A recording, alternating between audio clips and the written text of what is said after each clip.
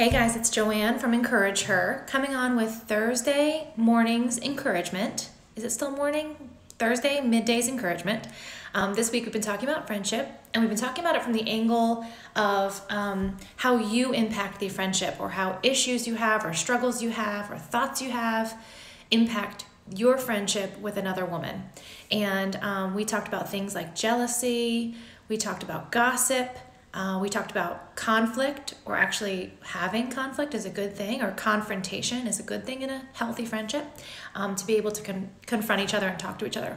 Today I want to talk about the other woman. And what I mean by that, it's nothing weird, but I think it's really healthy and really important for us to get away from like the bestie for the restie mentality and just like the best friend thing. I think it's okay to have girlfriends who are really, really tight and really, really close with you, and you have some friends you've been friends with forever, and you would consider them some of your best of friends, and I think that's really great, and you're blessed if you have those, right?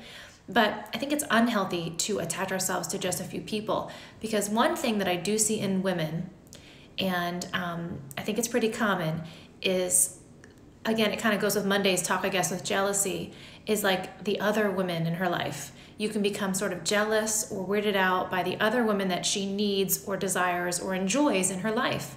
And I think we need a little bit of a reality check in that. I think women need to remember, and again, it sounds really elementary, but it's really important to remember that each of us serve a purpose in her life, and we bring different things to the table. And we're really meant to fill in the gaps for each other. So you have some girlfriends who are like lunch friends. You know, you want to go to lunch with them. It's kind of light and fun and easy, and maybe you don't go dark and deep with them. It just stays fun and light, and they're your lunch buddy. Then you might have your gym buddy, and you literally just work out with her. You don't talk about anything deep. She doesn't know a ton about you, but it's a happy, healthy little friendship. Then you have friendships that are long-standing friendships that have known you since you were a child, and maybe they're not in your day-to-day. You know, maybe they're not your preschool mom drop-off friend. They're somebody you call once a month. Every friend kind of serves a different purpose in your life, and they're all going to benefit you. So you have to remember that about her also, that you can't be her everything, you can't be her all, and I think it's pretty unhealthy when we try to be, or when we have someone in our life who's trying to be. We can't do that, and we can't fulfill all the needs. Just as a spouse can't fulfill all your needs in marriage, a friend can't fulfill all your needs in friendship. It takes a lot of different women in your life. Not meaning that you need to have a lot of friends, but a few women may serve different purposes. So just remembering that about her and being happy for her. If she has someone she does yoga with and you don't do yoga, go for it, girl. That's awesome that you found someone to do yoga with. That's awesome that you found someone to relate to about adopting a child, for example. That would be an example in my life. There are certain things that come from certain friendships, and I think we just need to encourage her to pursue those friendships, even if it's outside of ours. Not get possessive, not get jealous, not get weird about it, but encourage her.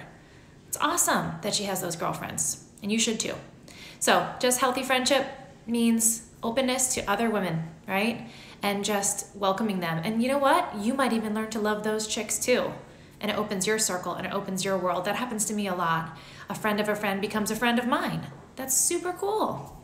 So just in a little encouragement today. Hope you're having a great Thursday.